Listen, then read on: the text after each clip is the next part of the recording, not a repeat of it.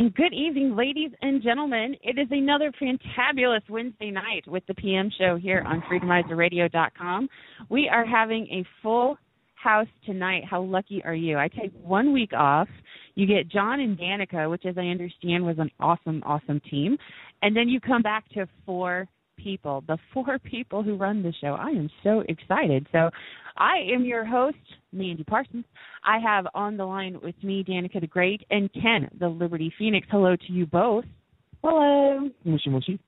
So glad that the phone lines decided to work appropriately tonight, because tonight certainly has gotten off to an interesting start. I'd like to welcome our new friend who will be broadcasting tomorrow. So if you're listening, welcome, friend. We're glad that you're a part of the Freedomizer family. And I'm going to bring in Mr. John Moreland himself. You guys hold him just a second. Oh, hey, John Moreland. Exciting as hell. John this Moreland. Is great. Is that you, John Moreland? I'm back. John Moreland, I have Ken the Liberty Phoenix and Danica the Great on the line with us. It is a full house tonight. I know. Well, you know, Danica and I had a really good time last week, so. Yeah, it was really, really fun. I actually got to talk to somebody that we had some very good economic discussions, some good Bitcoin discussions. It was really awesome. I'm very excited to hear that. And it turns out the new friend who was testing his show, and it does sound like he likes rock music, that's for sure, it's called the Patriot Power Hour with Lucifer Bernanke. So 6 p.m. Eastern Time on Thursdays, tomorrow night. So please take a listen and show him some Freedomizer family love. I really like his name, but I think it'd be better if it was Beelzebub. Beelzebub Bernanke. It's got a good ring. I think I'll name my firstborn that. I do want to remind everybody that if you're tuning in, welcome. If you tune in or you just want to listen to the show again, we will be broadcasting again, syndicated, on the Voluntary Virtues Network on YouTube tomorrow night from 4 to 6 Eastern. Please feel free to listen and tune in. We always love our fans. If you want to talk with us tonight, feel free to call in. The guest call-in number is 347-324-3704. And as always, you can join us in the chat room at freedomizerradio.com. Come create a name, come join us, and come chat. We're lonely people who have nothing better to do on a Wednesday than to chat in the chat room to you. And if you're not to the world. And if you're not there, then we talk to ourselves. So everybody needs to you know what it really is, Mandy? We're all sinners. Because when I was growing up, you're supposed to be at church right now. Oh, this is so true. But instead, we're telling people about the power of Christ compels you, /throw water, /throw water, /throw water. And Danica's apparently a priest. Oh, I'm a terrible, terrible priest. But sure, yeah, we'll go with that. Yeah, she's a priest. Well, you know, I always said if I became religious, I'd become a Catholic. Because, like, you can do whatever you want. And then you just get into the booth with the guy behind the curtain and say, listen, man, you know, I had sex with 3 prostitutes, and I did this, and I killed 4 people. And he's like, you know, you're forgiven. What a great religion. Yeah, but the only problem is before you get forgiven, you kind of have to do him a little favor for you before he does that. Did you just say widdly woo? Hey, I just want to I wasn't aware of these favors. I'm just for the couple of the Hail Marys, and then everything's forgiven, and I like that. But hey, I'm just saying, I would have no problem giving a Hummer if it absolved me of all my crimes. I'm just saying. You know what? I wouldn't put it past any of you to start this show out talking about blowjobs.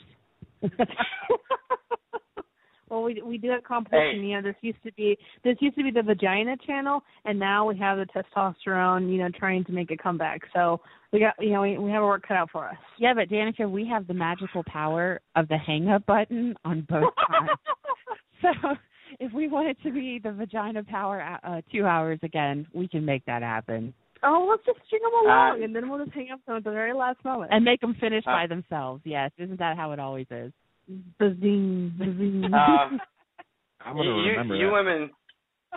Yes. You know, it's funny. Women, I think, talk a good game because they've grown up in this modern society, and they think that, it's fun, we can talk like this. But when it really comes down to us, they need us, men. I mean, if they want to bear children, if they want to have a companionship, they're going to need us guys. They want their lawn mowed or their oil changed. Wait a minute. You want to have kids, you got to have a vagina to spring. Hey, hold on. Wait a minute. He might be right. he might be right. If we want children, we do have to have their help, but if we want companionship, we'll get a dog. Ooh. Hey, you know what? At this point in my life, with the experience that I had in relationships, I'm fine with that. I would rather a woman have a dog. Let the dog be their companion.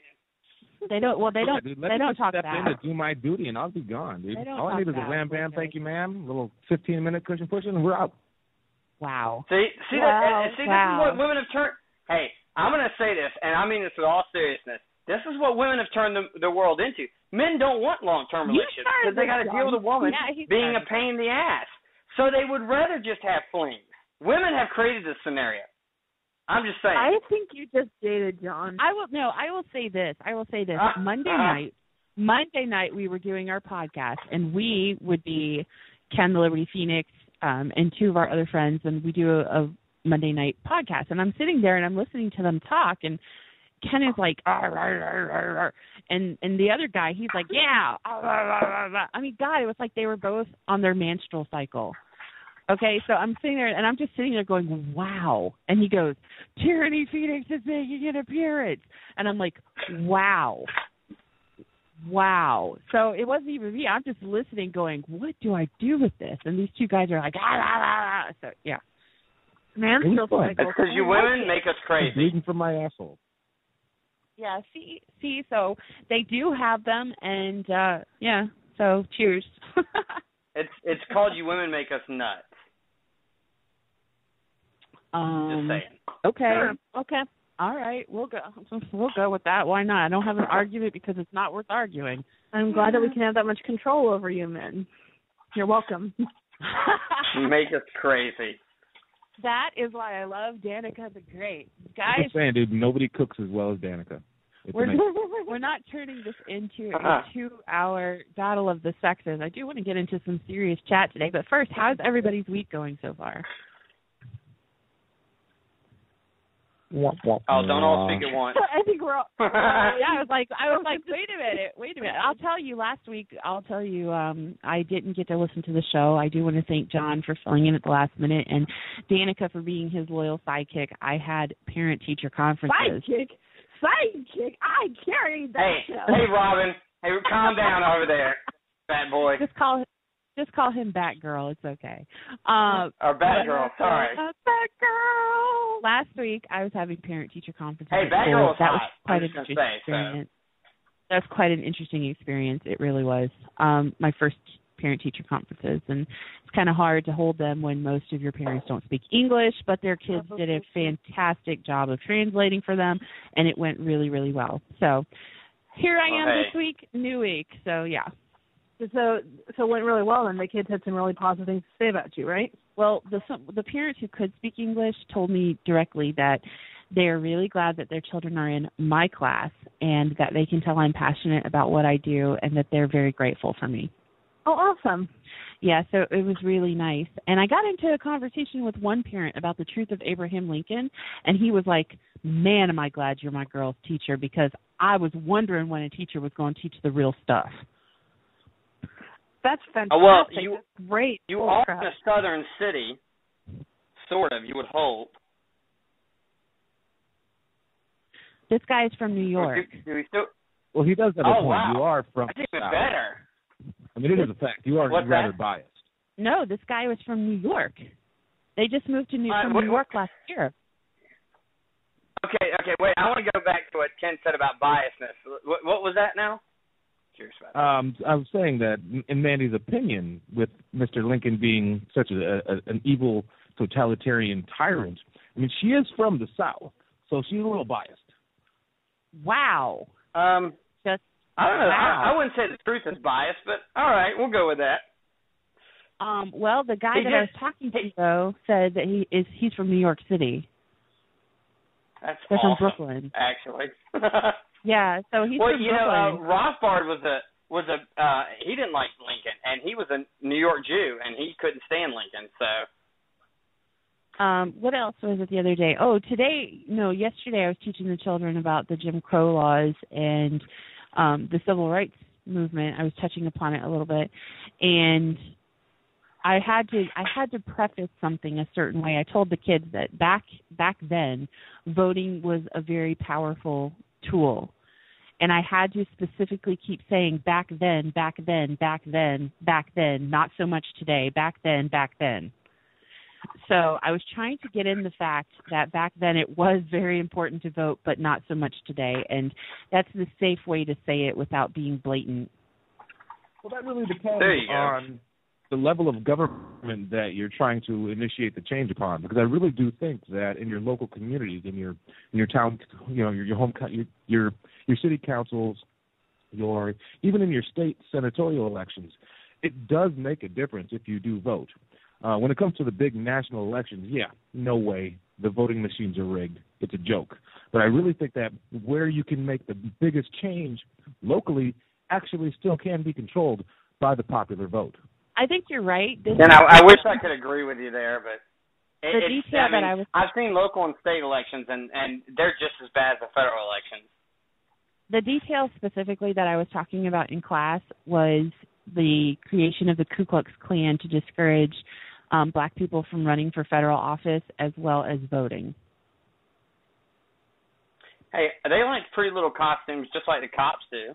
What's wrong with that?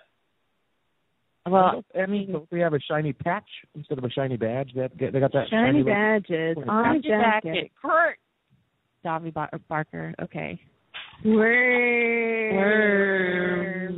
And I'd love to give a plug out for his amazing book, Authoritarian Sociopathy. You always plug that book. We'll link a download site. If you guys want to head over to the chat room at freedomizerradio.com, you can take a look at the book and you can download it for free as an audiobook or as a PDF. He always plugs this book. Wow, pimping out the book. Davy must be so proud of you. Yeah. Well, I'm almost done with my version of his audiobook. I just need to re-record Chapter 10, and I've had to re-record Chapter 10 for about 2 months now. I've got John trying to get my attention. Yes, John, how can I help you this evening? Yes, I couldn't raise my hand because you can't see me. What's the first story you want to talk about? Let's get down to something real here.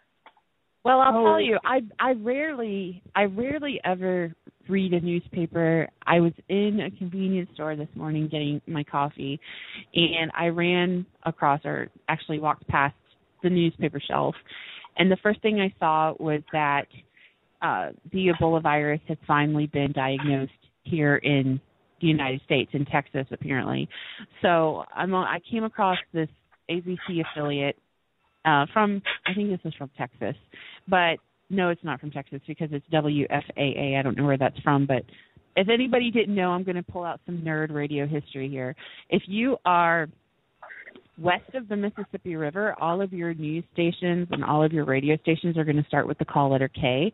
And if you live east of the Mississippi, all of your stations are going to start with the call letter W, except for a station in Pittsburgh, which is one of the first radio stations. They do have a K. They start with a K. So that's a little broadcaster nerdism there. But so it's WFAA, this is somewhere east of the Mississippi. But what they're saying is that in Dallas, that the sister of the first Ebola patient diagnosed in the United States says her brother told relatives he had notified officials the first time he went to the hospital that he was visiting from Liberia. Okay, so he went to a Dallas emergency room on Friday. They sent him home with antibiotics. He told his sister hospital officials asked for his Social Security number, and he said he didn't have one because he was visiting from Liberia. So they asked him then, a nurse asked this gentleman on his first visit whether he had been in an area affected by the Ebola outbreak that killed thousands in West Africa. So, I mean, I think, first of all, it's kind of fishy because I drive through the city of Atlanta every day. And if you'll recall, 2 Americans were supposedly brought home from Africa, both with the Ebola virus, both injected with this mysterious cure that's not been approved by the FDA, and nobody's heard another word about them. They haven't been in the news at all. And don't you think living in the state of Georgia and living, just minutes away from Atlanta that we hear something about this? I think it's extremely creepy and strange. And now you're saying that they're discovering Ebola in Texas because this guy is visiting from Africa and he's sick. Oh, God. What is going on here? I mean, what do you guys think about this? My mind obviously always goes to the conspiracy.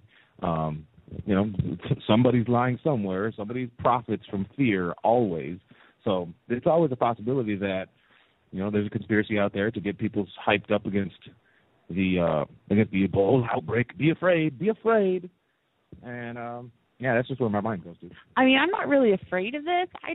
I find it really bum-fuzzling, I guess is the best word to use. I'm not afraid of the Ebola virus. I don't know what to say, but they're also saying that Dallas Superintendent Mike Miles also revealed that 5 children from 4 of the district's campuses were possibly exposed to the virus, and Conrad High School, Tasby Middle School, Hotchkiss Elementary, and Dan D. Rogers Elementary. So, I'm not seeing the connection here. I don't know what's going on, but, I mean, it kind of makes you wonder when you know that the Center for Disease Control has a patent on one strain of Ebola virus. But, here's the one thing that you also have to consider, because people are obviously freaking out about this Ebola virus, because not only has it been found in Georgia but now in Texas, is that the way to understand this is that if you've touched the vomit, blood, sweat, saliva, urine, or feces of someone who might have Ebola, that's the only way that you can get exposed. So it's not something that they cough on you and bam, you instantly have Ebola. It doesn't work like that. So yes, I realize that this disease is scary, but think about it. Unless you've been in really, really close contact with someone, you probably aren't at risk and should just calm down. Yeah, and the scuttlebutt I hear around is that it's only contagious once the virus has gone live. After the incubation period is when it actually becomes contagious.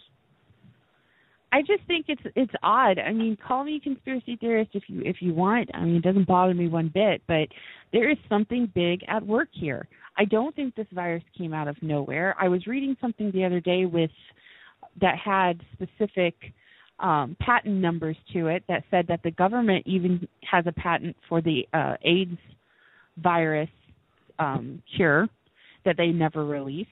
And they have a patent on a strain of Ebola. Why do they have patents for these things? Because they wanted to claim glory for cures. There's no patent. I don't believe any of that crap. There are people on the internet who are just dying to find a conspiracy and everything. And I'm not one of these guys that say there are no conspiracies. I think there are. Like Building 7, I guess the only way to put it is the Building 7 bothers me because the official explanation is obviously BS. And so I'm not totally against conspiracy theories. 2 people get together and conspire, there's a conspiracy. But, I mean, come on, I think sometimes we go a little too far. I mean, we end up in the tinfoil hat libertarian crowd where everything's a conspiracy. I mean, like everything. But not everything is a conspiracy. And I don't believe these patents either. Having a critical mind kind of denotes that you do not rule out the possibility of a conspiracy. I mean, if we're going to look at... No, I don't rule it out, but... Then we can't rule out conspiracies in general. Right, you can't rule them out in general. But I'm also logical enough to believe that not everything is a conspiracy. But there are people on the internet that would have you believe that everything's a conspiracy. Well, I don't believe that everything is a conspiracy. I certainly don't. But you telling me that they don't have patents when I've seen the patent numbers and seen the information, you're not going to tell me that they don't have a patent. People can make that up. From somebody. Did you I could create a birth certificate that made me the father of Obama. Or did you go to the patent office? That came off of Google's information bases, and I'm not talking about a search. I'm talking about their dedicated education. Base, the document base. If they have this patent, why are they selling the cure and making money off the cure? I can't answer that. I'm not the government. I don't know what they have in store for us, and I think they do have things going on behind the scenes. I have no idea what they're plotting and planning, but it's obvious they are plotting against the American people.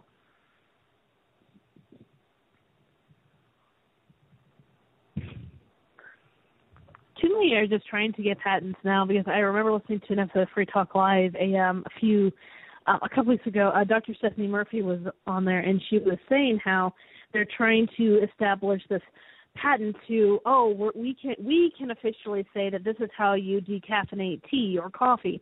And she's like, okay, well, it's a little known fact, I don't necessarily want to get in trouble if this is indeed a patent, but, it's a very well-known fact that this is how you decaffeinate tea. And she was explaining how it's just a common fact of how you do it. And I was thinking, why would anyone be seeking a patent for this kind of thing?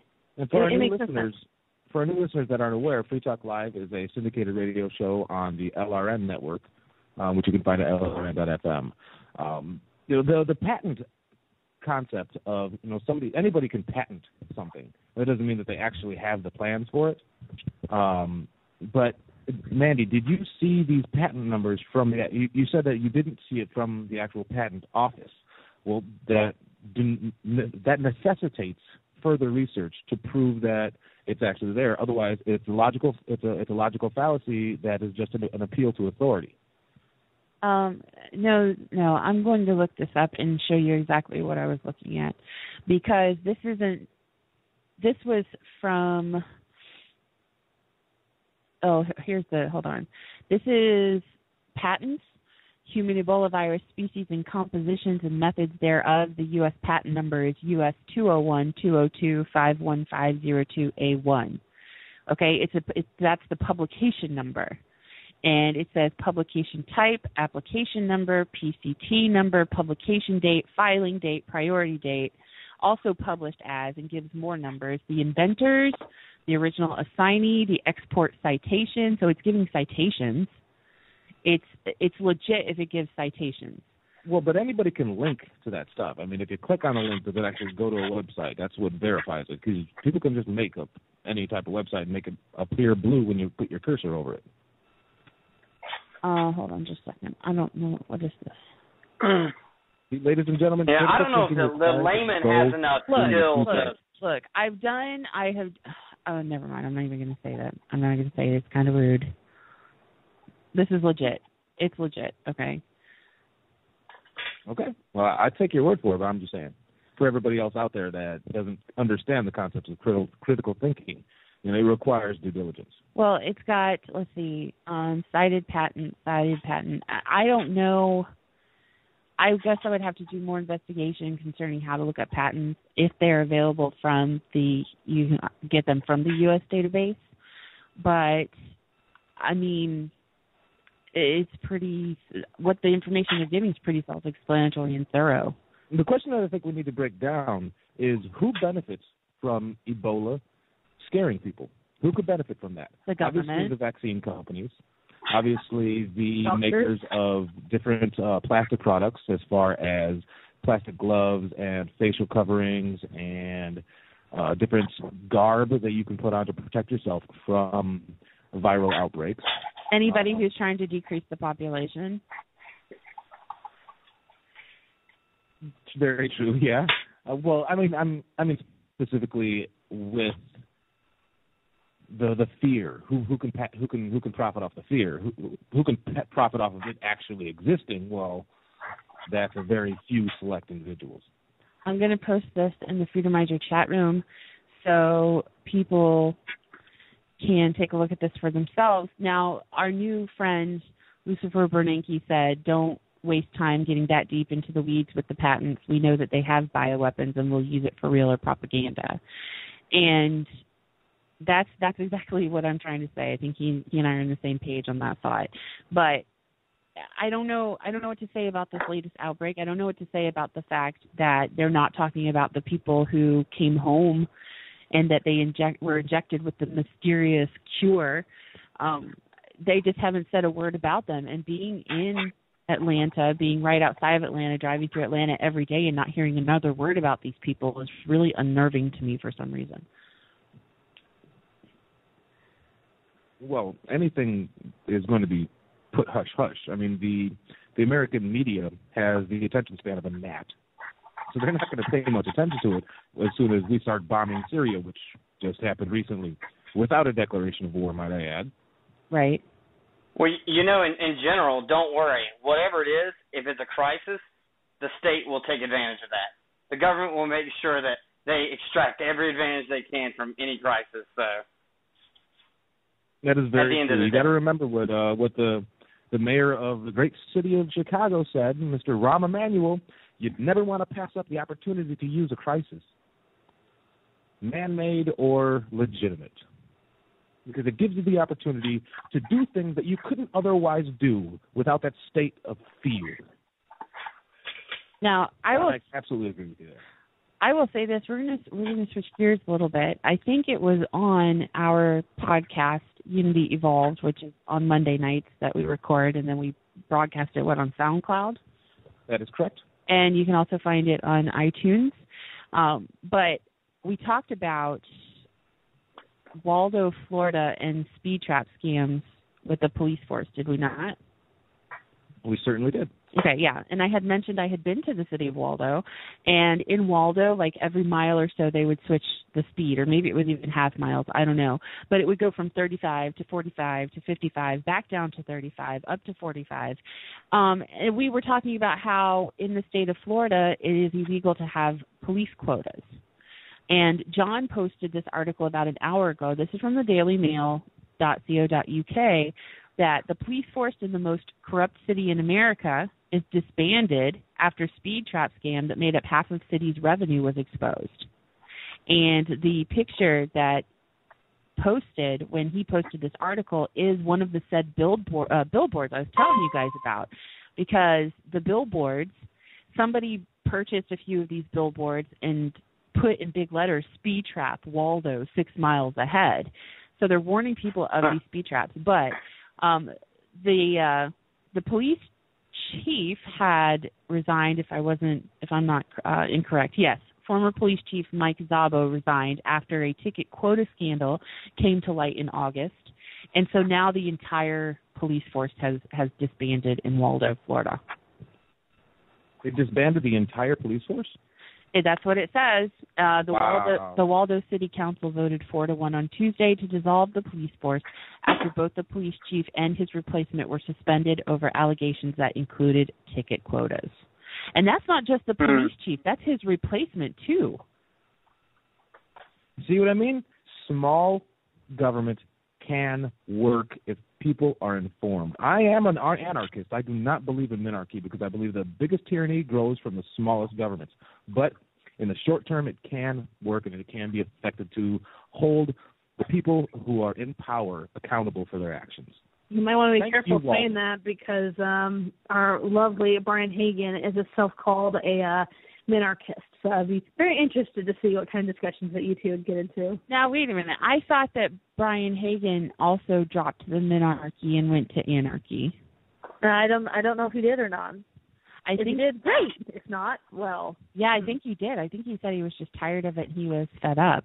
I will say this. It says the decision to disband Waldo's police is partly due to the estimated cost of modernizing the department's facilities and computer systems, which investigations triggered by corruption allegations showed were outdated.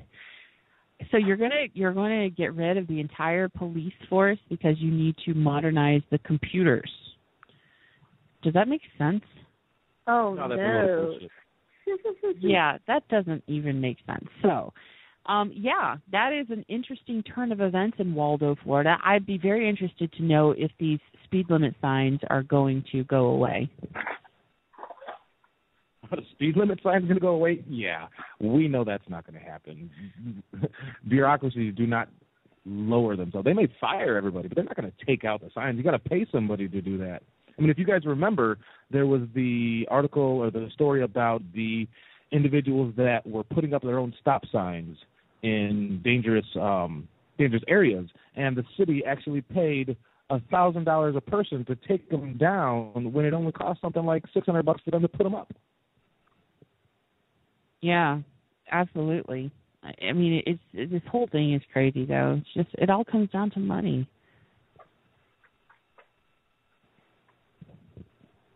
But I will say this, we're going to have to take a break in just a moment, but you have an article that you want to talk about when we come back, so why don't you tell us what we're in store for after our commercial break? Well, it is an update to the story of the lesbian couple that wanted to get married and the bakery that refused to make their cake. Oh, yes. Oh, awesome. Okay, so what we're going to do is we're going to take a break, and we'll come back to you guys in just a minute. Oh, it might help if I was on the commercial page. Awesome. Okay, so now we're going to take a commercial break, and we'll be back right after a few messages. This is Mercy. After these messages. If you're listening to this message, warriors, you are the resistance. Warriors, you are not alone. There are pockets of resistance all around the planet. We are at the brink. Read about it in The Sovereign, newspaper of the resistance. Available now at newsstands everywhere. The Sovereign is a monthly 24-page tabloid newspaper featuring incendiary content about life during wartime in the age of Obama. Warriors, keep to date every month. Remember to read The Sovereign, newspaper of the resistance. Available at newsstands everywhere. This alert is for all you boppers out there in the big city, all you street people with an ear for the action. This is Mercy. If you're listening to this message, warriors, you are the resistance. This is Mercy. Mine will be the last voice you will ever hear. Don't be alarmed. My name is Dr. Eric Norman. I have studied vitamin B12 deficiency for over 35 years. I have developed the urinary MMA test to detect tissue B12 deficiency early, allowing treatment and prevention of permanent disability. B12 deficiency can cause anemia, but also neurologic problems such as spinal cord degeneration, paranoia, and dementia. B12 is found only in animal sources, so vegetarians become deficient. As people age, they may not produce enough stomach acid or intrinsic factor protein for absorption of B12 and become deficient. Up to 10% of seniors may have a normal serum B12 level, but a tissue B12 deficiency causing a 3 times greater risk for heart attack, stroke, or Alzheimer's. For more information, visit b12.com. This is Mercy. Vaccines are required for students, employees, immigrants, military members, and international travel. Do you know how to legally avoid them? This is vaccine rights attorney and Freedomizer radio host Alan Phillips. My vaccine exemption ebook can help you avoid the mistakes that have cost others their exemption rights. Get the authoritative guide to vaccine legal exemptions, an ebook available at freedomizerradio.com and vaccinerights.com. Let freedom ring throughout the land. And we're back. We hope you enjoyed those messages. They kind of have the same ones. We need to put in some more. And need to play probably some other shows' commercials. But it is me, Mandy Parsons. John Moreland is calling in from a secret remote location, and I have Ken the Liberty Phoenix. From my bunker. Oh, great. And Danica the Great is on the air with us tonight, too. It is a full house. We're having a party. We're having a great time. And we're about to get into an article that was an update to an article apparently we covered a few weeks ago. Take it away, Mr. Phoenix. So this article comes from theblaze.com, Mr. Glenn Beck's website, by he's a great American. By the name of hey, at least he's trying. Maybe he's controlled opposition. I don't know, but he's trying. Country. He just loves his country. Who's doing that? From the author, is that Danica or is that Amanda? That was me. That was Mandy. Okay. And it's an update to the story about sweet cakes. That was a bakery in Oregon that refused to make a wedding cake for a gay couple. Did you pronounce it Oregon? He did pronounce it Oregon, yeah. Oh. Oregon, like origami. So if you're folding paper, Oregon. if you're folding paper, is it origami? Yes. Oh, hey, Danica, are you one of these pronunciation snobs? No, I'm with her. It's Oregon. Now let Liberty Phoenix keep reading because I'm intrigued. Let him keep going. So officials in Oregano have ruled that Sweet Cakes by Melissa, a bakery that made national news after refusing to make a cake for a gay wedding last year, violated a lesbian couple's civil rights, which I don't even really believe. There's no such thing as civil rights. There's only human rights.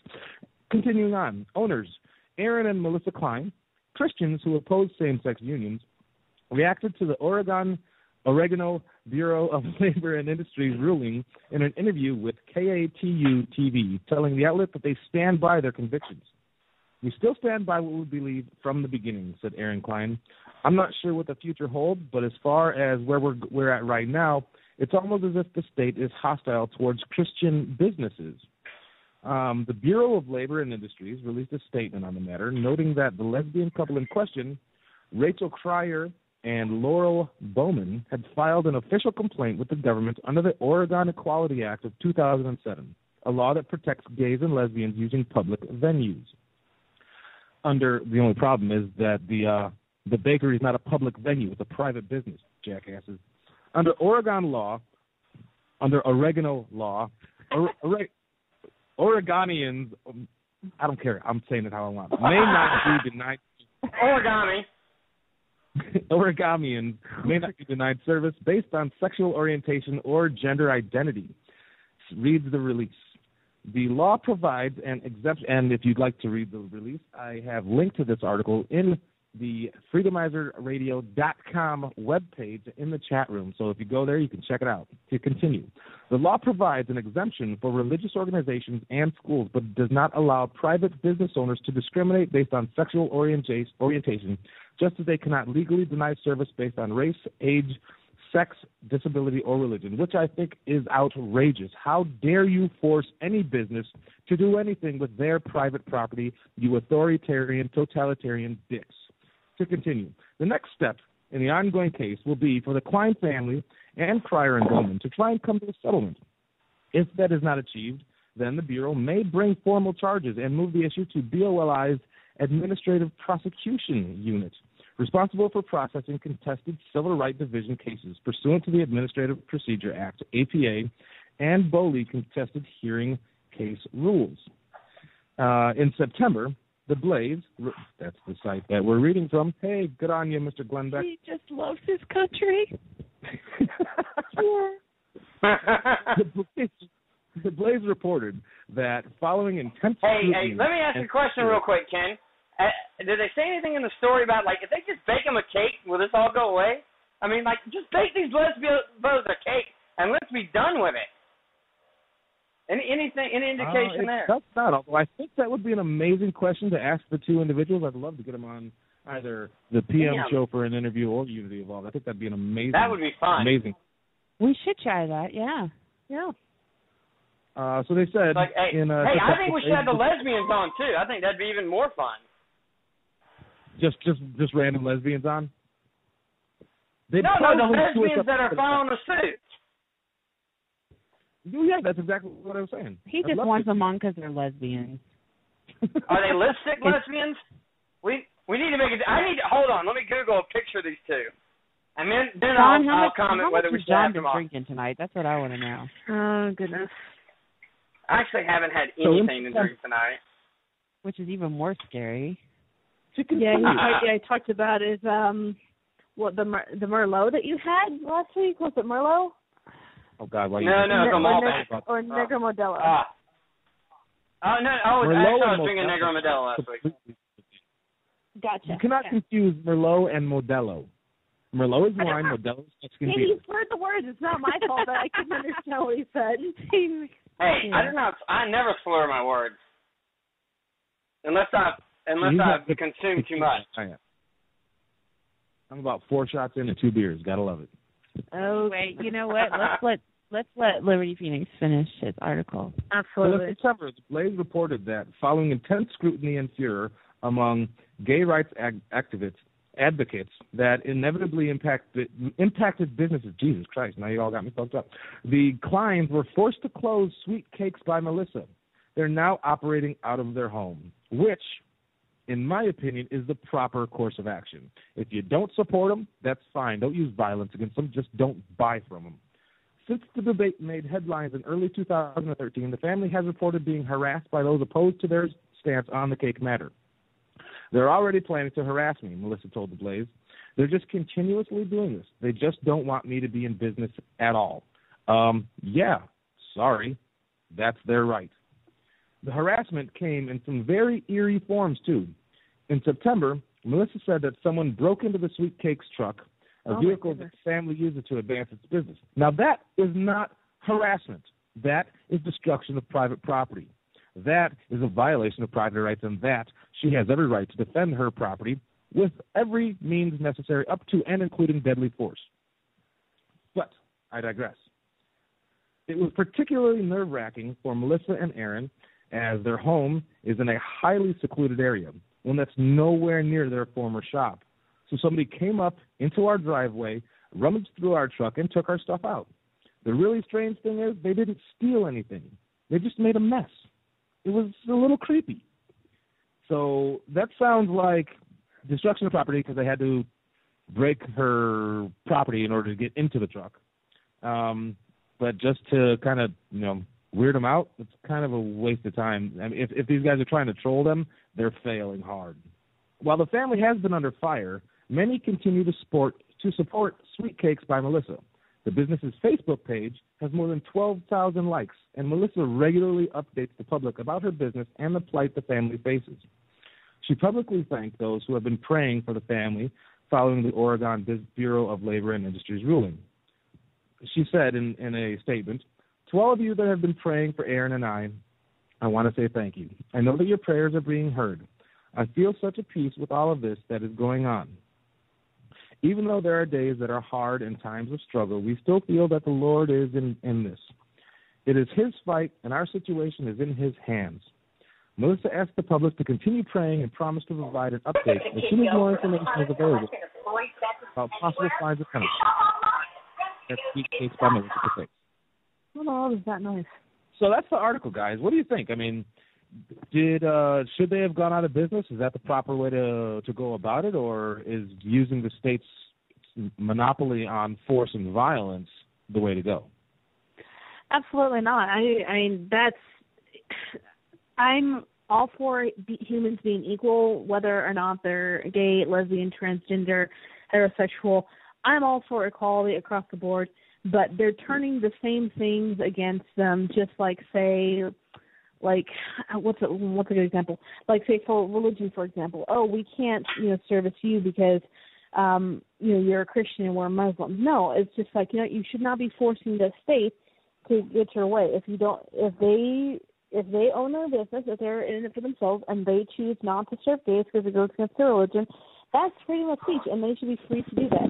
Yes, you can be upset with them and recommend people don't shop there and just not give them your business, but they're not hurting you. I'm sure there's equally just as good caterers, bakers out there that can do just as well of a job as they can. And you know what? People that don't support gay rights can go to said Sweet Cakes Bakery and give them their business because they're happy about it. And gays, lesbians, and those that do support gay marriages can choose to not give the business there and go elsewhere.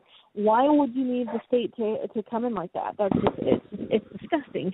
Well, I will say this really quickly, that whoever is reading this article who doesn't mind homosexuality or their unions, whether they be recognized officially as marriages or whatever they're recognized as, who can actually bake, guys, start a bakery. You'd make a fortune. And I'm dead serious. That's like a totally new avenue for these people. That they would have people all over the nation coming to them. Well, I have to say I'm against equality, to be totally honest, because I don't believe equality exists in nature. Now, one thing I think maybe we all could agree on is that, there should be equality under the law, and that's the way the term was originally meant. But now it's gotten distorted to mean something else. None of us are equal in any way. And I'm against this whole idea that we're all equal. We're not all equal at all. I don't even understand how the concept can be so widely accepted that we're all equal when it's obvious from just observation we're not equal.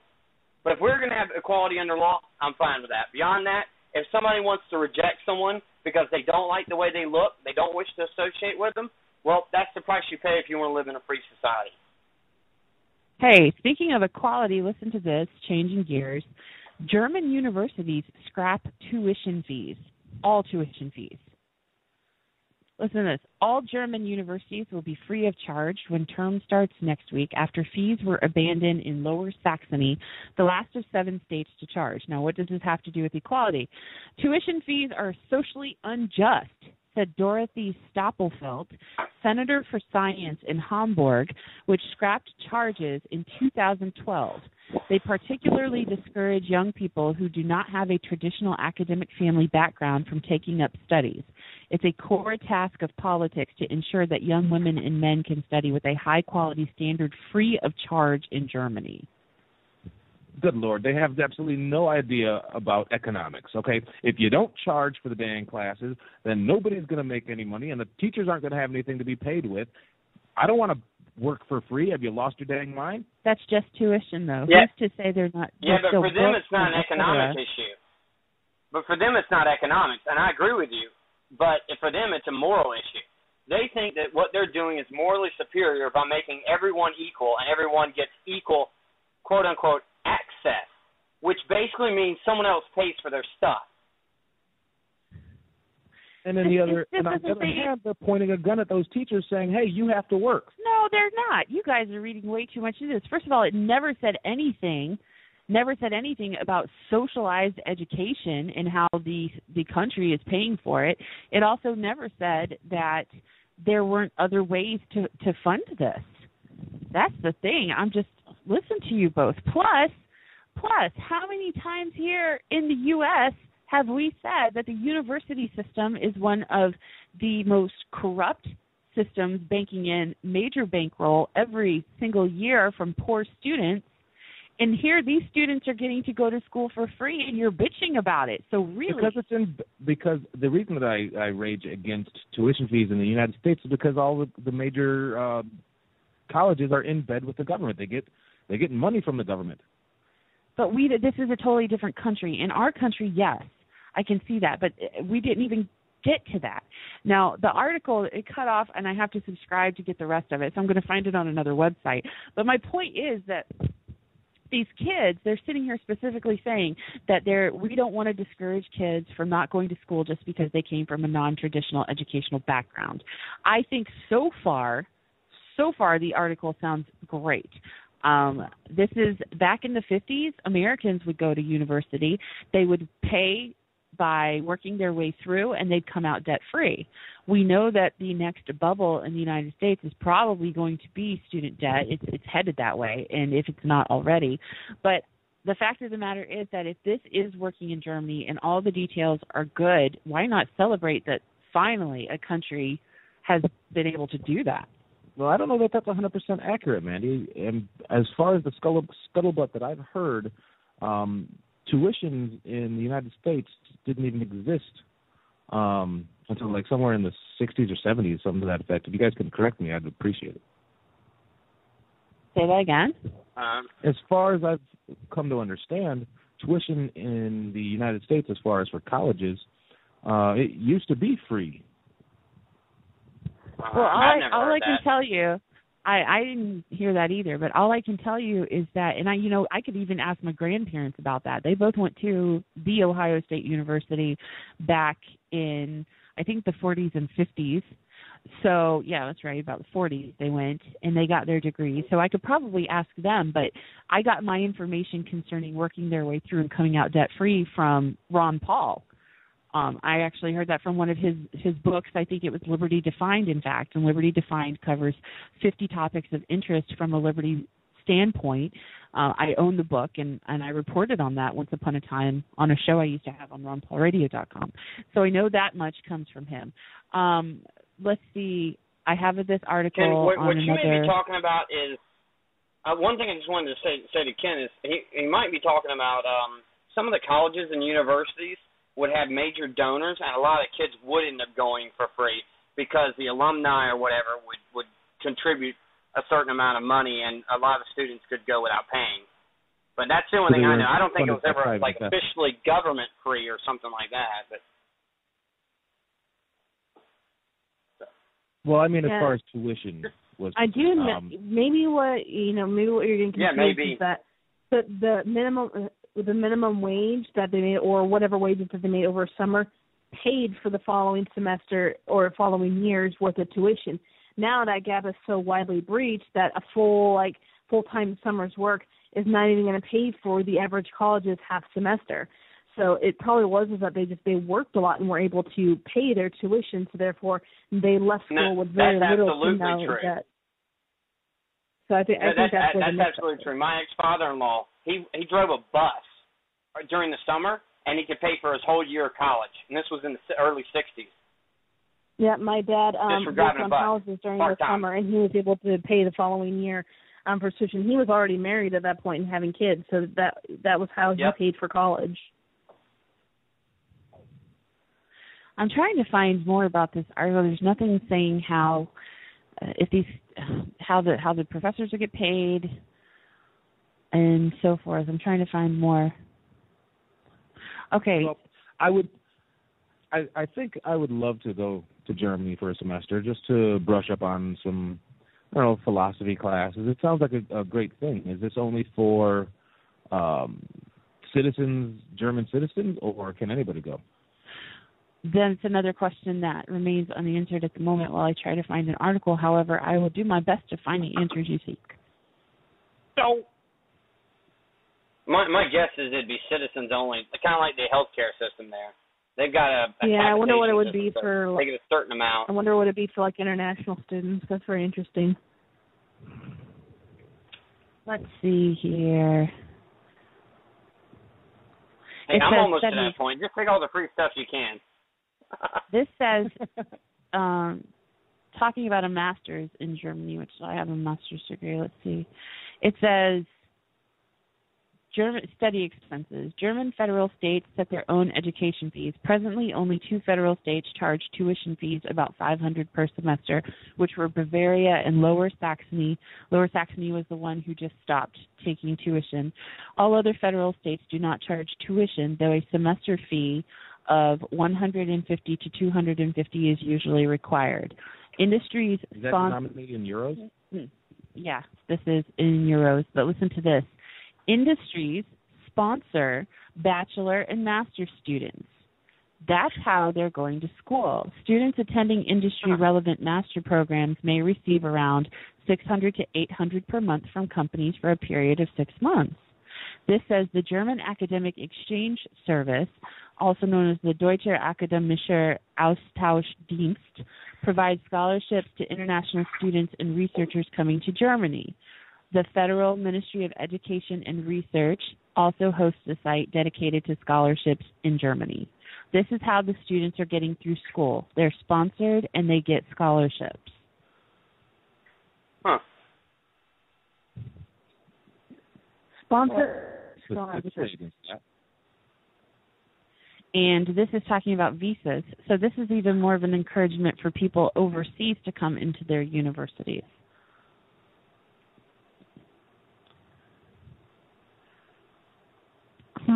Well, I guess I finished college, but that would be wow, interesting. Sounds like a dream come true, actually. Yeah, but hey, when you get other people's money, it always is a dream come true. Isn't that the truth? It says you can get health insurance usually for about €50 per month. Some universities may offer service packages, including accommodation, meal vouchers, and health insurance policy. So that's what I'm talking about. So this is primarily speaking to people they'd like to come to their country to study for a master's degree. I think that this is amazing. This is wonderful. Well, now, Mandy, who pays for this? No, maybe my barometer is off. But, I mean, getting sponsored by a company and getting scholarships sounds socialistic. Well, who's paying for this stuff? The companies are that hire these individuals post-graduation, I would assume. Yeah, some of them. And listen, I mean, Germany is home to some of the most well-known companies. You know, BMW, Volkswagen, Deutsche Telekom, Adidas, Bayer, Deutsche Bank. Now, the Deutsche Bank sets off alarms, but it's a banking company. But, I mean, if somebody... Okay, but what I don't understand, are tax dollars being paid for this, or is this completely privately funded, supposedly? It says nothing about taxes. It says nothing about taxes. Huh. Ow. Well, then I'm all for it. Yeah, all it's talking about are these companies who are sponsoring these people. And, of course, they have a better chance of getting jobs with some major, major corporations after their studies are up. But also they can, like I said, they get scholarships. And scholarships or donations or people set up scholarships in memory of other people or in memory of an idea or in lieu of an idea. So, I mean, so far it sounds good. I could be totally off base here, but this comes from a website specifically set up for information about how to gain a master's degree in Germany. Huh. Well, I think we had a free society. There would be a lot more of that. Yeah, there'd be just people would have more money. Companies have more money. They're not paying taxes in a free society, and hopefully we would have more of that. This says if your study program lasts longer than 90 days and you are not a citizen of EU, member states, or Iceland, Liechtenstein, Norway, or Switzerland, you must apply for a residence permit in the city in Germany where you're going to study. To get a residence permit, you'll need confirmation of registration from your resident registration office, proof of health insurance coverage, student ID, proof of financial resources, valid passport with visa, health certificate. You need your government permission slip. But why would you want to go overseas? But why would you want to go overseas to get a degree and be trying to buck the system anyway? That's ridiculous. I'm not saying to give in to the government, but I'm saying if you're going to buck the system anyway, why do you even want to go over there? Because it's not. Yeah, really, Ken. And you can buy beer in Bitcoin. Well, have you seen German Scheiße videos? I would love to produce one of those. I'm not going to even translate. I'm just not even going to translate. Well, you asked me. I have no idea what that means. Germany, other than free education. Scheiße is not a very nice word. Oh, okay. Did you Let's not say translate that. I said Scheiße. Scheiße is not a nice word. We have some censorship going on here. It's not a nice word. It's not a nice word. No, However, censorship's only when the government does it. It is fun when I'm in school and I want to say a curse word and I say Scheiße and my kids have no idea what I'm saying, so I'm safe. Oh, Scheiße. I do. I say Scheiße, and they're just like, Miss Parsons. They don't even give it a second You're glance. like, I just sneezed. Go away. Pretty much. So what else do we have lined up? You know what? Speaking of, it's funny. Speaking of funny things we were talking about as far as colleges go, I did have an article that college is ripping you off. Students are cash cows and schools are predators. It's so true. I thought it was just going to be, you were already bringing up the free tuition, and then we were bringing up the whole, people can't work their tuition off with a summer job anymore. So thinking, oh, well, that's kind of ironic because I had an article from Salon.com, college is ripping you off. Students are cash cows and schools are predators. Higher education is sold to key to an affluent life, but it's really a big business designed to leave you buried in debt. I do believe all of us here have gone to some sort of higher education, and we can all kind of agree that, yeah, we're kind of feeling the effects of it. Am I right? Yeah. I mean, for me personally, the only higher education I ever saw was a license for massage therapy, which put me $3,000 in debt. I'll say this much. I got the elusive teaching position that I tried so hard for quite a few years, and now I'm starting to have to pay back my student loans very shortly, so not looking forward to that. Yeah, I'm going to be have to be taking care of that too, and it's not going to be fun. I mean, I know I can do it, but it really stinks. It several times throughout my academic career, I constantly questioned, why am I doing this? Why did I allow myself to get so far into this? I want to get out. I want to just go on with my life, but it just really, really sucks you in. And you have all these people saying, oh, you should just go back to school and get this degree and keep going. And just as a matter of fact, is that it's there's this huge lie that the government society is telling you, because I've known, my partner, for example, has an education that's worth about $250,000. He went to a private high school, went to a private college, and still really cannot find a job in his field. The closest thing that he's gotten lands him about not even $30K a year, when he should be easily making at least $70,000 a year. And it's just, it's just this big line that, you have this degree, you're going to go and be able to find a job in your field and make all that money back to paying back your loans is not going to be an issue. Well, I mean, thankfully for him that his education's already paid for, but think about it, we're encouraging young people to get into debt so early in their life, and the reality is that the majority of them will start at opening positions which pay, only a little bit more than minimum wage, depending on where you live, of course, but are not nearly any of the fraction that you need in order to be able to get ahead on your debt and pay for things in your life that you need, such as, a car, an apartment, not having to live under mommy and daddy's roof. Well, I'm glad I don't live under mom and dad's roof, but I'll tell you, the car is going to be probably something I'm going to have to worry about soon. And it does, what you said is alluding to exactly what I've said. They place an emphasis on everyone needs an education. Everyone needs an education. If you want to do something with your life, everybody needs an education. Then they create all these universities that are sprouting up everywhere, even these no-name universities that people are like, oh, hey, yeah, I got a college degree, so I'm good to go now. Well, the problem is that you have all these universities, whether they're major names or no names, and everybody now has a degree. Well, it's not enough anymore to have a degree to get that elusive job that you've been waiting for. So now you have to go back to school and get the next step degree, which would be, in my case, like the master's degree.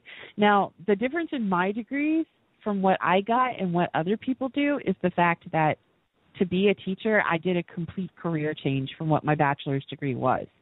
So I had to get a master's degree to be able to teach. But so these people are putting themselves further in debt by going and getting their next step degrees with the promise, there's a job waiting for you when you graduate.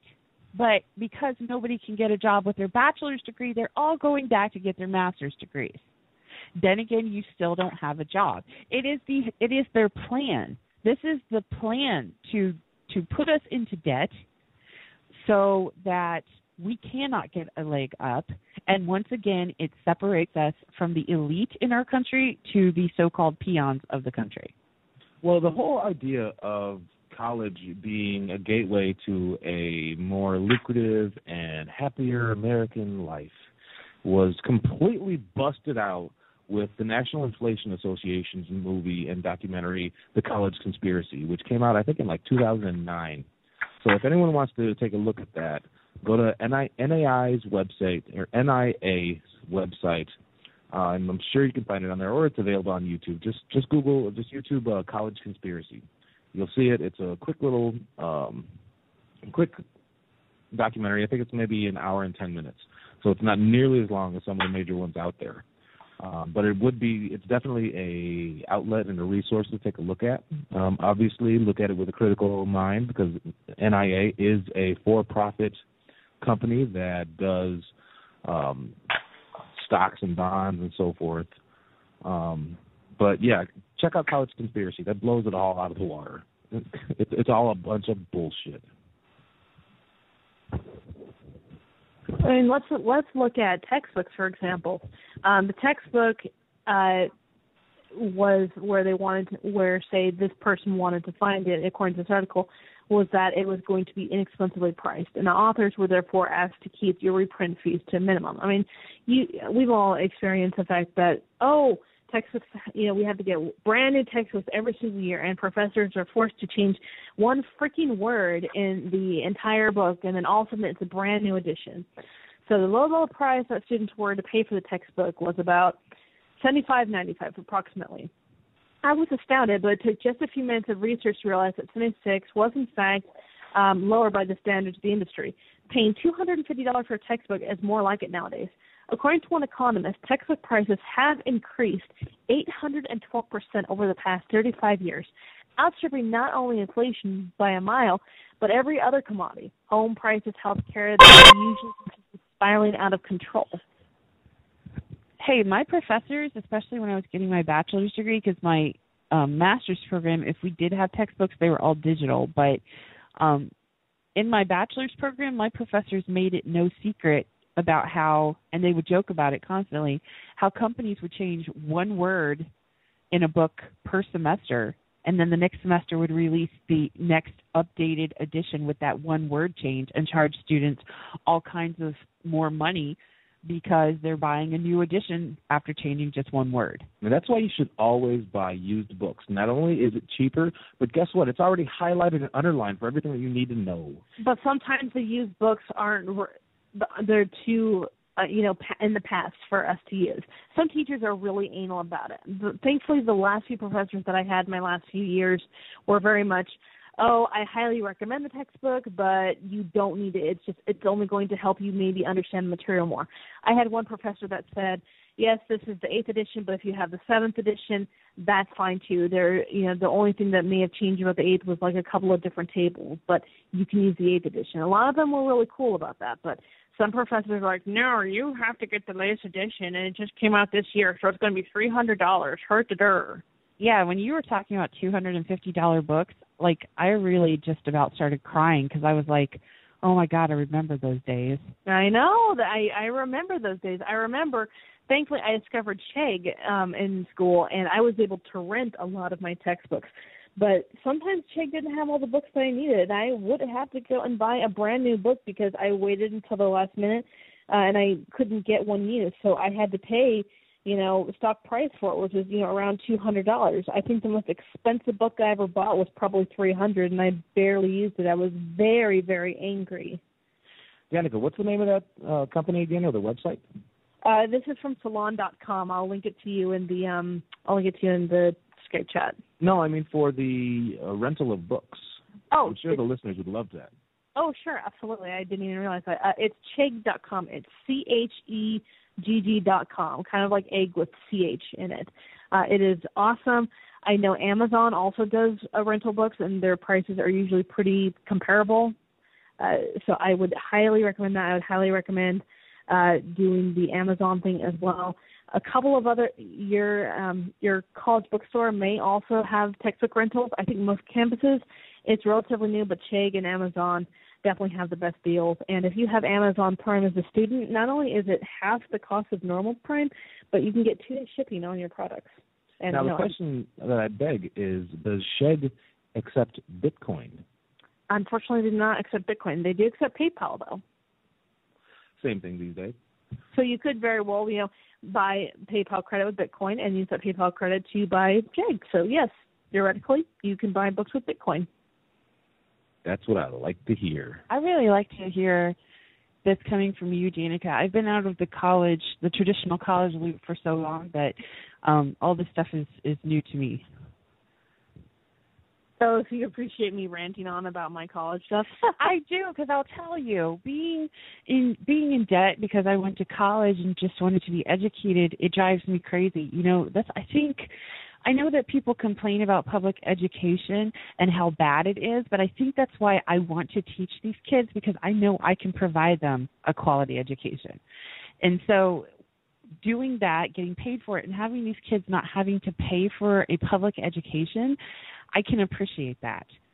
So, yeah, I just want to help everybody, and this is what you're doing. You're allowing these people who want to go to school and they will put themselves into debt. You are helping them reduce that load. I certainly hope so. It sounds like John's left the post. Is he still there? Is John still with us? I'm still here. I'm just actively listening.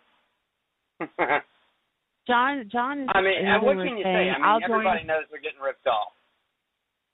I think this is John's way of saying, hey, I will join in the conversation when I think it's more interesting.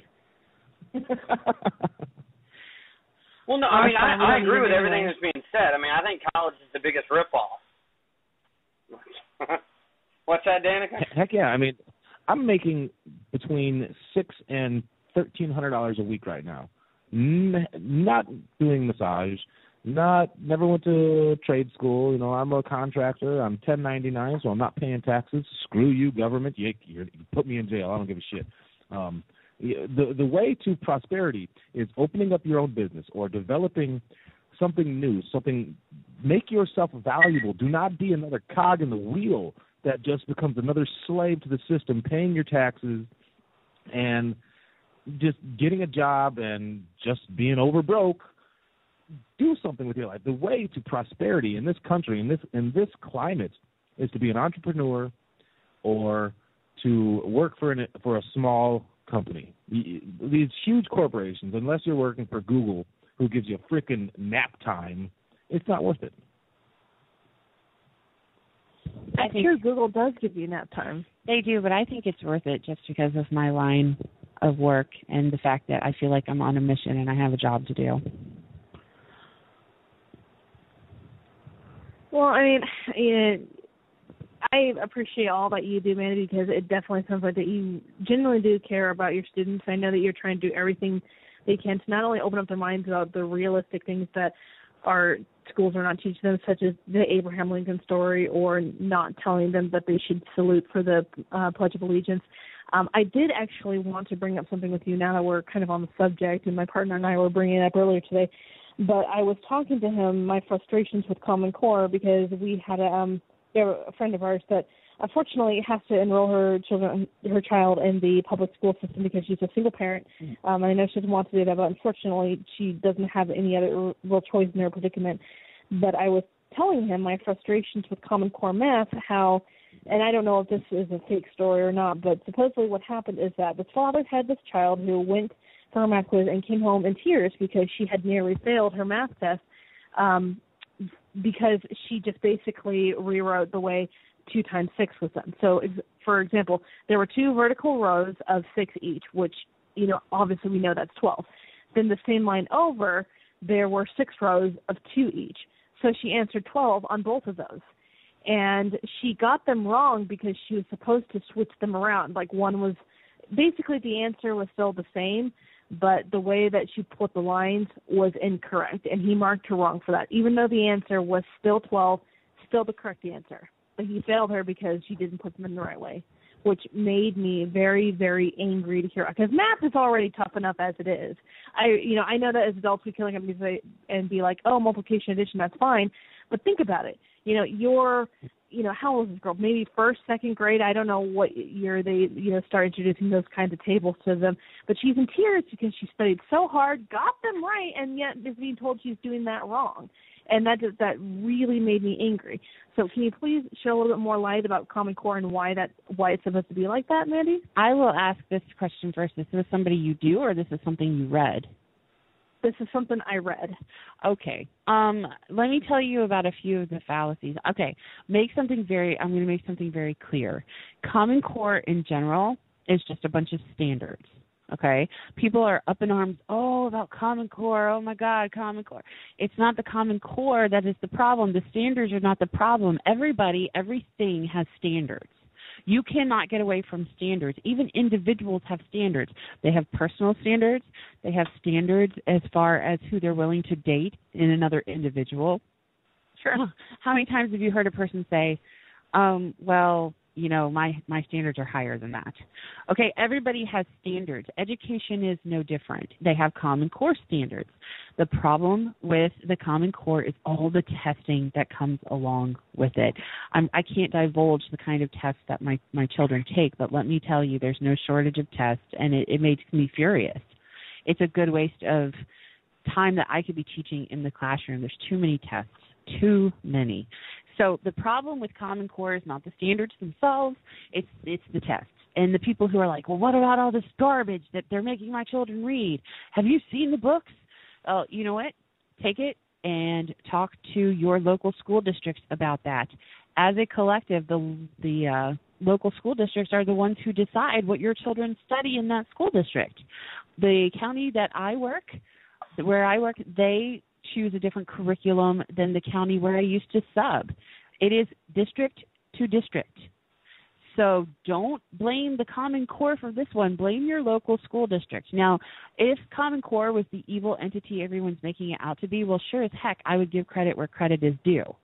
But I'm thinking that a lot of the stuff out there on the internet is also being created and passed around these days to demonize and make Common Core seem a lot worse than it really is. Do I fully support it? No, because I don't have full understanding of Common Core. I'm not understanding all of it. I think aspects of it are probably okay, such as the standards part. But the problem I have with Common Core is I subbed in the second largest school district in the state of Georgia. I currently work in the largest school district in the state of Georgia. Mm-hmm. The needs of my students from the southern part of the county to the northern part of the county are drastically different. We are talking different races. We're talking about different poverty versus rich. We are talking some serious demographic differences here. The Common Core was first established in New England. I think Connecticut was one of the states. New York might have been one of the states, and I think maybe Vermont or another state. But this system worked so well that they said, oh, we're going to implement this across the nation. So please tell me if the needs of my students in my county alone are drastically different from school to school, from north to south to east to west. Why is this cookie-cutter, one-fits-all system going to work for every school district in the nation? It's simply not going to. So the quality of education is going to go down because not every kid is getting what they need and being met to fulfill their highest potential. That's another problem. Now, as far as what we're teaching in school, I used to take a look at those math problems, and I used to say, what the hell is this? This is crazy. This is nuts. But remember, a lot of these problems being circulated, they're not giving you the explanation along with it to solve it. And I looked into one of them, and I was like, well, reading how to solve this and why it is this way, it makes a lot of sense. Yeah, it might take a little longer, but here's the deal. Math was never one of my favorite subjects. For some reason, I'm really, really good at it. I always excel when I'm taking tests in math, but I can't stand it. It's like I look at numbers and my eyes glaze over. And part of the reason, I tried to take trig in college and I couldn't do it because it was so damn boring. I didn't understand why. I kept saying, okay, yeah, this is this, but why? Why is this? And I had to have clarification that they could not give me. And I know that there are other students out there. The whole point in the new system and basis behind the math models they're teaching is that students who need that why, they're getting that why, because we are showing them visual models to be able to say, oh, so that's why. Okay, we know 2 + 2 = 4. Well, Mandy, why wouldn't that make more 4? sense? Well, Mandy, let me interject something here real quick. If that's such a great system, and let's suppose you're absolutely right, this is a fantastic system, why can't they sell it in the free market? It's easy to say it's a great system when you can shove it down everybody's throat through a social school system. Guess what? I'm not getting into this with you. I'm not getting into this with you tonight. You and I have gone in circles about this topic because not once did I ever say that it's such a great system. I never said that. You put words in my mouth. No, I'm not saying that you said that. I'm not saying that you said that. I'm saying that people that support that say that it's such a great system. I've had people that are considered right-wing. No, listen to me. I'm answering Danica's question. You're trying to take it into a direction you and I have gone in circles around, and we are not going to fill up the last 30 minutes of the show talking about the same thing. You don't think it's a legitimate question? I never said that either. You don't think it's a legitimate question? Again, you're putting words in my mouth. We've already talked about it. No, I'm asking a question. It wasn't rhetorical. I'm asking a question. I'm not going to answer that question, period. Okay, would anybody like to answer that question? I'll take anyone who would like to answer the question. This has been my problem with Common Core from the beginning. I don't think Common Core is the problem. Hold on. Before anybody answers this question, and I will step back and let somebody ask or answer or do whatever, I would like to let everybody know that if anybody's interested in hearing this conversation, please feel free to find any one of the first 50 episodes of the PM show and listen intently because this argument is going to be on each one of them. Okay, go ahead, John. Well, Well, I mean, the argument keeps coming up. People are still upset about Common Core. I mean, I hear this all the time. I've heard it from people that consider themselves right-wing. They think nothing is wrong with the school system. And my point's always been, it's not Common Core. Common Core is not the problem. The problem is the school system is centralized and bureaucratized, and it's a socialized system. You're sending kids to school for free. You don't have a true free market in that. So you can't have different ideas compete. You can't have something that comes up like Common Core and someone say, hey, this is a better system, and then we can actually test that and see that actually work in a voluntary society. Can we please what you're talking about isn't voluntarism. Can we Sure. I'm sorry. I did not mean to unleash you. No, I just wanted to answer the questions that you were asking because I never said this was awesome, and this is the argument he and I always come into, and I never disagree with him. I don't disagree. I never said you said it was awesome. I've never said no, it. I never understand accused this. anybody saying it was an awesome system. But that's not the point. That's not the point. I don't understand the point of talking about Common Core. Well, I was answering questions for Danica, so you weren't involved in that conversation. Burn. No, because my problem with Common Core is that it seems to be more about control than it is about educating the children. I mean, the child came home crying because she got the answers right, but she didn't write out her work. That's outrageous. Right, and wait, hold on, and that was another thing I wanted to address before you continue further with this. That's absolute bullshit, and I'll tell you why it's bullshit, and I don't believe it for a minute. I don't believe it because the standard in Common Core is not to belittle the children, and it is not to mark them wrong because they wrote something down. The new thought process behind Common Core is even if the answer is wrong, if the students can explain how they came to their answer, they give them credit. So I'm not quite believing this story, and that's why I said about demonizing, because I was appalled when I heard two teachers talking saying, oh, she got the answer wrong, but she could explain how she got it, so I gave her half credit. Yeah, that's another reason I'm not believing the story that you read, Danica, because more than likely they're going to give students credit for wrong answers as long as they can explain how they got them.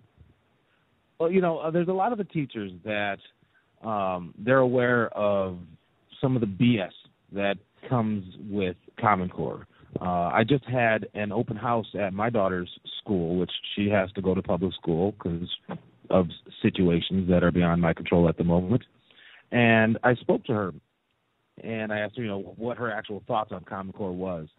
And she said it's generally just a set of standards, and each school district is allowed to play with the curriculum as far as what they want to do with it. So, I mean, it's still based in this bureaucratic, centrally controlled system, and Common Core is just the introduction of different methods of coming to the same conclusion. But I think where the crux of the issue comes with Common Core is that it's not teaching children that there's more than one way to do it. It's teaching children that this is the way we're doing it now, and you have to figure this out. And it's convoluted, it's back-asswards, and it doesn't help these kids to develop critical thought. My only concern was that, and I didn't want you to automatically assume that it was real. I mean, I don't believe half the stuff that comes up on the internet anyway. People are going to be making up stuff no matter what. I saw, and I'm like, okay, that seems like BS to me because math is already hard enough as it is. But if it is real, because I don't know very much about Common Core at all, it made me angry just initially thinking about it. And that's where me and my partner got into a discussion. I said, okay, the student should now be punished for coming out that way because in later years of math, you have to show how you came up with that answer before. Like, you can't just write an answer to a calculus or a trig question. They're going to want to know the formula. They're going to want to know your work, how you solved that question before they're going to give it to you. If you do not show that, that's going to cost you probably about half the points, whatever the question is. So, if you get the answer right, like if you write the answer of, in X3 or something like that, then, and you don't show your work, they're going to mark you for not showing that. So my concern was that, okay, she, may use unorthodox options to do that, but as long as she shows her work and can calculate that the answer is still the same, what does it matter? And my partner was arguing, well, they want to try and push effective ways of solving things because it could make math more enjoyable and make it retain it. And I said, I realize that, but if people are different, people are going to have different methods of using math. I'm sure my method of math is way different than that of my best friend's. So why should either one of us be punished for not having the same thought process? That was my concern. I think that in general, people are looking too much to blame someone or something, and now it's Common Core. And as John was saying about Republicans, left wing, right wing, whatever, in the state of Georgia, it is the job of the Republican Party and the mission of the Republican Party to eliminate all Common Core in the state of Georgia. But the problem is, if you eliminate Common Core, there's going to be something there right behind it to take the place, and they're not going to be satisfied with that either. The ultimate thing to do is to just eliminate the Department of Education. They didn't need it before 1979. They created it in 1979 under the presidency of Jimmy Carter. And being from Georgia, woohoo. Our parents got a better education than we did, even with all the technology we have in our classrooms. So the ultimate thing to do is just to eliminate Department of Education and put every single aspect of education back on the local level. I couldn't agree more. My whole problem with Absolutely. centralized education is that it's from the point of a gun. If you don't send your kid to these schools and you don't jump through all the hoops and you don't get your government permission slip, guess what? Men with guns will be sent to your house to force you to send your kid to a government indoctrination camp. And that's all these schools are. I don't care what they're trying to teach, what amazing curriculum they have, how many amazing teachers they have.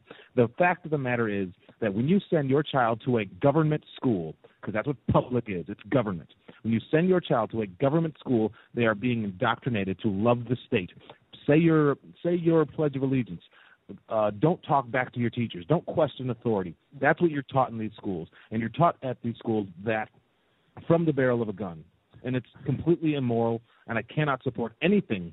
I don't care if it is effective. I will not support it because it's from the barrel of a gun and it's immoral. Here's my question. What about what I'm doing in the public school system? You're subversive. Subversive. Well, I mean, the thing is that I wish I could get offended by what you're saying because I work there, but I can't get offended by it. It's the truth, and I go in to provide that different viewpoint very subtly that the students need. I mean, I know what I'm up against, and I know that there are not many like me. There are plenty who do think like me who don't have the guts to do it. I talk to people all the time, and they're just like, yeah, I know, I agree. And I'm like, you agree, but you don't do anything. There are ways to teach these children to think for themselves without being blatant, and you can use the same stuff that they're telling you to put into the classroom, the curriculum. So to just sit back and take it is not an option for me, at least, and I won't do it. And like I said, I wish I could get offended by what you're saying, but I'm just one person, and it's a massive, massive system. So if I'm just that one person, I can't get offended because there are not more like me. Well, being offended is a choice, so. I think sometimes you and I have a very different viewpoint on emotions, but that's okay. That's what makes us different. But I will tell you guys this. I think we need to take one more commercial, and we'll be back right after these messages. Yay. Hi, I have a question for you. Are you sick and tired of being sick and tired? Do you want a company that provides good quality ingredients and does not use artificial sweeteners? Look no further. Genesis Pure has a complete lineup of health and wellness, sports performance, and superfruit juices like noni and mangosteen that are pure, wild harvested with no binders and fillers. The philosophy is simple: cleanse the body of toxins, balance the body's pH and hormones, and build the body nutritionally. Every race has a starting line, and yours is cleanse, balance, build. Sign up for at least a 25% discount and include auto ship of at least one product to start building up 20% back in points for free products. It's a win-win. Help fund our operation while you fund your body nutritionally. Start your journey at genesispure.com/freedomizerhealth. Again, that is genesispure.com/freedomizerhealth. Freedomizer Health.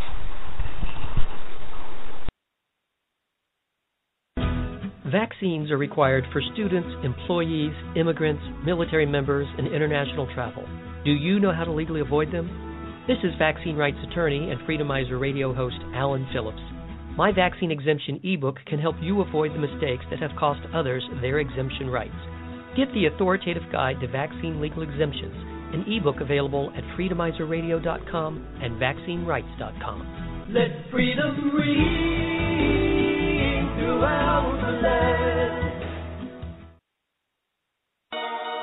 Get ready for the epic new documentary adventure ride of your life. Shade the Motion Picture. Hub you into the globalist domain and embellish and purpose film. Nothing in this world works the way you think it does. Nothing. Governments do not operate the way you think they do. Banks do not do what you think they do. The police department is not here for what you think it is. Nothing in your world works the way you think it does. We never let them know that their world government has been identified, and they thought they'd include the world economy to bring in a worldwide police state, but instead it's going to bring them down. You have to stand up, speak up, speak out. Shade the Motion Picture.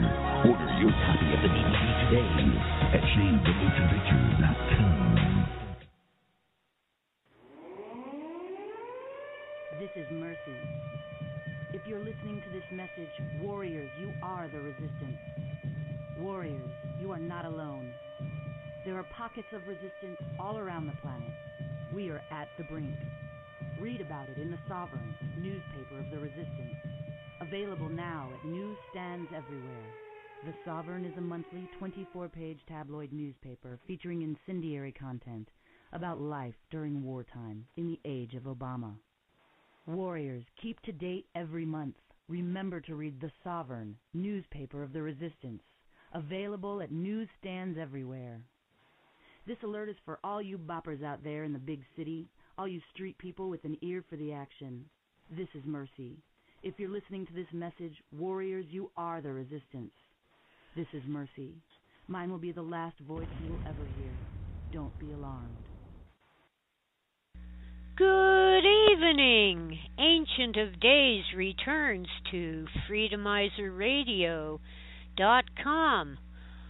Sunday evenings at 7:30 p.m. Pacific, 10:30 p.m. Eastern for 90 minutes of adventures in history, ancient and modern, plus current events, here on freedomizerradio.com. See you there, Sundays, 7:30 p.m. Pacific, 10:30 p.m. Eastern. Thank you. Hi, this is Cindy Lake. Please listen to me on Freedom Talk with Cindy Lake at 5 o'clock Pacific Standard Time, 8 o'clock Eastern Standard Time on freedomizerradio.com. All the issues that are important to you, like Common Core, Agenda 21, Fully Informed Jury Association, 10th Amendment, Second Amendment, Fourth Amendment, Third Amendment, the Constitution. See you at freedomizerradio.com, 5 p.m. Pacific Standard Time, 8 p.m. Eastern Standard Time. See you there.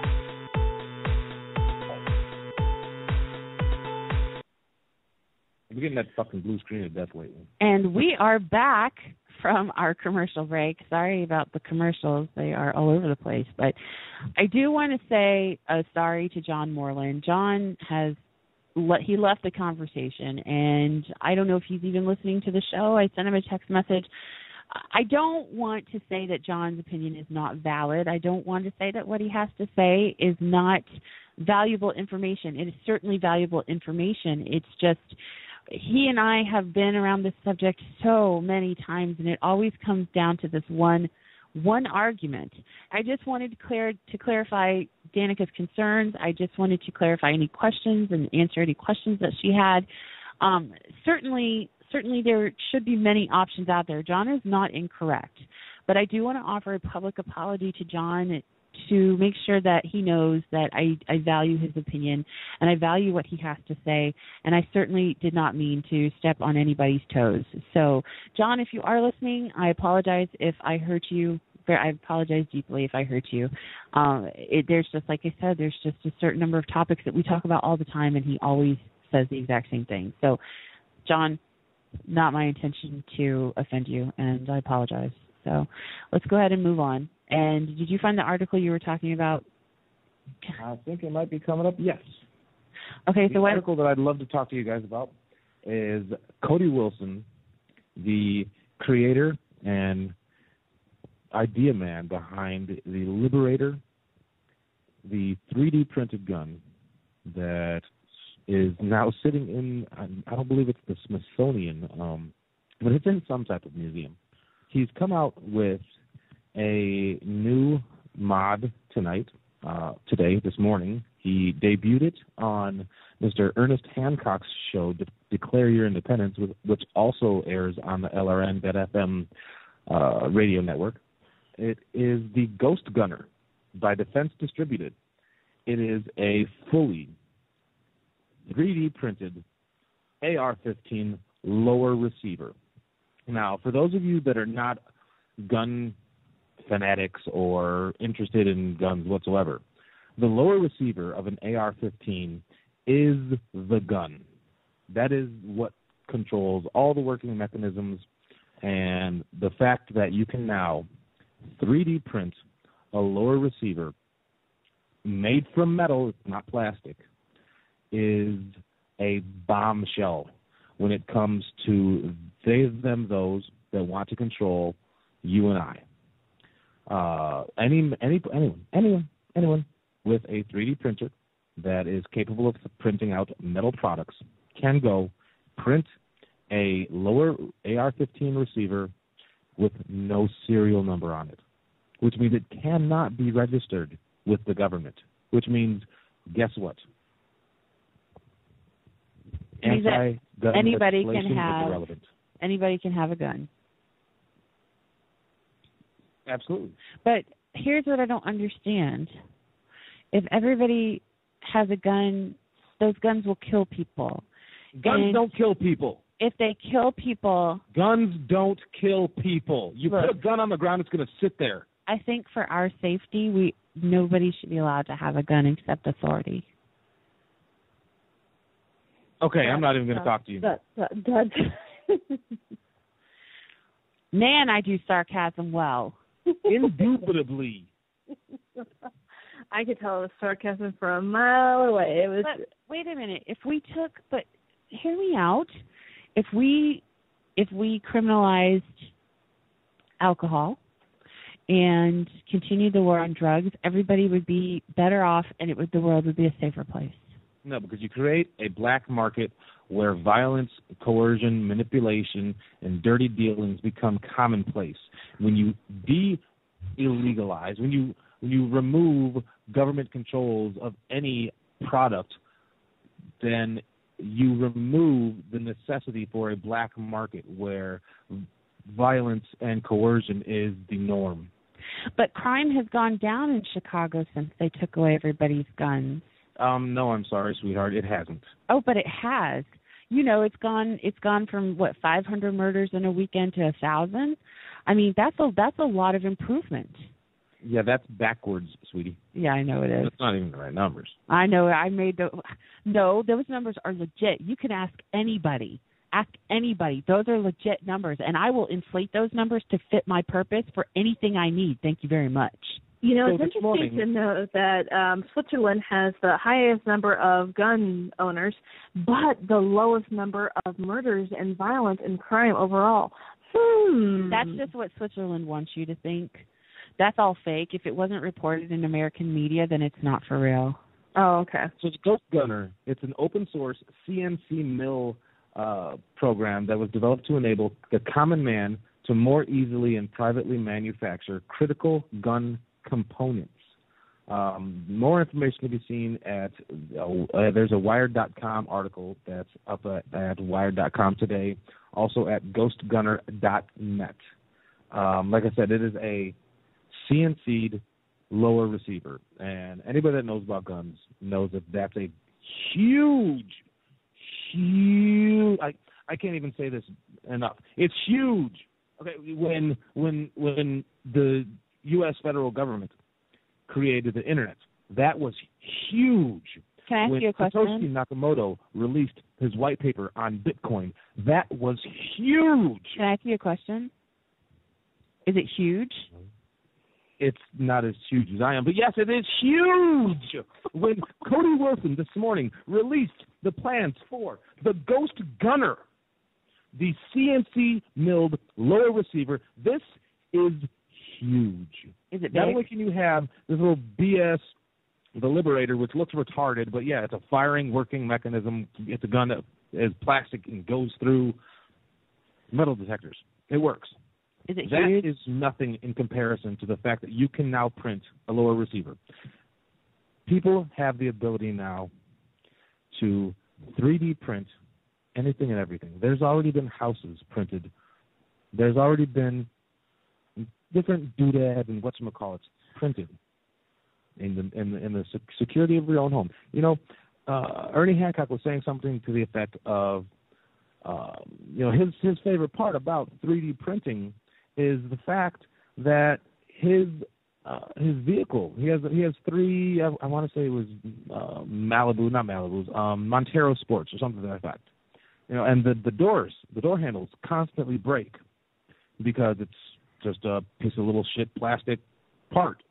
And with the advent of 3D printing, all those tiny little things that you need, if you need a bracket for something, 3D print it. If you need a dowel rod, 3D print it.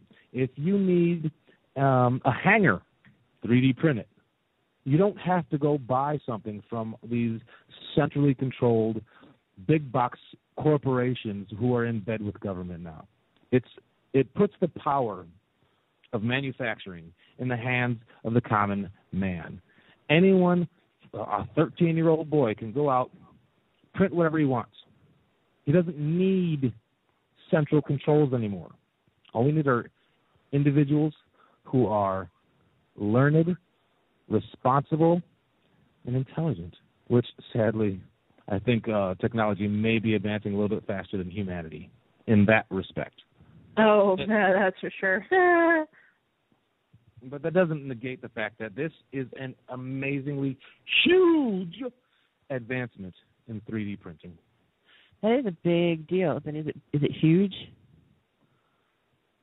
It's gigantic enormous. It's over 9,000. Over 9,000. Just making sure. I actually used that line at a coworker, and one of them didn't understand what I was talking about, and the other one chuckled very loudly. So it was very humorous and made me happy. No, okay, so all right, so we're allowed to listen to music on our iPods or whatever music player that we want because we work in a very big area, and sometimes it's helpful to be able to just listen to music to tone out other people's voices and to concentrate on your work. So that's one thing that is really, really awesome about this job that I have. So I was putting on my music, and I was in the Pandora, and of course I have the Koji Kondo radio station because he composed Legend of Zelda, and, Pandora, it mixes a bunch of other really cool stuff there too. But for some reason, my Pandora was like, oh, let's give you lots of Halo music. Now, don't get me wrong. I enjoy Halo. It's not my most favorite game in the world. I think there are other games that are slightly better than it. But, Halo is enjoyable, and certainly the music is very, very good.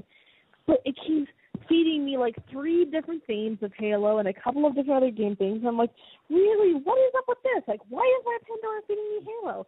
And I complained to another semi-nerdy coworker, and he's like, WTF? That's what the freak, for all you people don't know.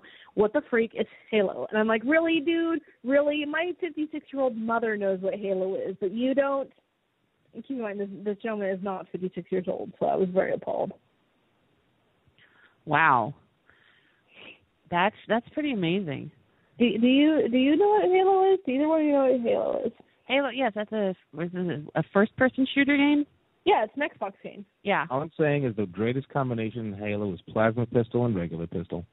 Okay, so you guys know what it is. I'm like, how do you not know what Halo is? Really? I mean, I might not know. know. I'm upset that they got rid of BXRing in Halo 3 because that was the best freaking combo in Halo 2 that they ever created. I might not know much about it, but at least I knew it was a first-person shooter. At least you know it was a video game. Like, he had no idea what Halo was. He probably thought it was that little circular thing that goes around freaking angels' heads. And I'm like, really, dude? Like, facepalm. Yeah, seriously. Oh, my goodness. Well, it's been quite a while since I've played Halo. I've generally gotten away from video games, television, pretty much anything and everything that is not liberty-oriented. I'm extremely obsessive in my ways. And, I just see video games as a waste of time. I find more enjoyment and relaxation editing audio for the podcast, or reading about The Law by Bastiat, or, delving into audio production by doing audiobooks. So TV, video games, it's passé. That's for the kids. We're here to change the world. I don't have time to play video games. I have to change the world. Well, hopefully I never get to that stage, because I played video games ever since I was a little girl, and they're my way of relaxing. I totally understand that there are things that people draw away from. I know there's tons of things that I've drawn away from because it's just it's just not my thing anymore. I hope video games never come through like that, but you never know. I mean, I certainly don't play as much as I used to, because I've been trying to work out. I've been trying to work a lot. I've been trying to go out and do other things rather than just staying at home. But I certainly do love sitting down and playing some games. So hopefully that will never change. But you never know. I think you forgot to add something else to that list. That the people we used to play with, they have gone and started their own lives, and we just don't have time for that. I know. I know we got time for that. You and I are destined for better things. Like, seriously, screw those guys. It's true. Well, you guys like any games that include paddles, so Yeah, especially ping pong. Sure plays a mean pinball. Ping pong. Dun, dun, dun, dun. Yeah. Because we are throwing back to the great sounds of the 70s. Gotta love the Who. Gotta love them. Absolutely. Tommy, the pinball wizard. Yeah, the pinball wizard, very good. Yeah, I don't know. I'm kind of annoyed with team playing games, because I've had my share of social games. I know you have too, Mandy. But when it comes down to it, I can stand playing as maybe with one other person, but really good games, they just really piss me off, because people just aren't really reliable. I've known people in games that just run off and don't listen, they get themselves killed, or they go on, and it's just dude, no. It's just no, I want someone that's reliable, and I don't want to be freaking dragging you on a leash. So goodbye. I'm going to go play BioShock. I'm going to go play Mass Effect. I'm going to go play The Walking Dead. I'm going to go play Destiny. I don't need people. Screw people. Wow. Well, on that wonderful PSA that Danica just left, we do have just a few seconds left in the show. I do want to tell you to stay tuned, please, and stay and listen for the Proof Negative show coming up next from 9 to 12 Eastern. And he always has an interesting arraignment of guests and things to talk about. So stick around and listen to him. We're going to end with our friend Harrison Ray, and I hope you guys will listen. And please check us out tomorrow on the Voluntary Virtues Network on YouTube if you missed us tonight. We're glad you listened. Hang out with us and be with us next week. Thanks. Have a good night. Love you.